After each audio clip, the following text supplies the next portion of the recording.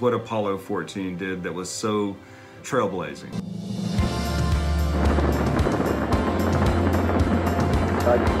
Looks good here, flight. Good agreement. This is really a wild place up here. Bedford, old man. Hamlet's on the surface, and it's been a long way, but we're here. Incredibly important was something called the Met, or the rickshaw. And on the ground, that lunar landscape looked quite a bit different. Here we go, and one more. Miles and miles and miles.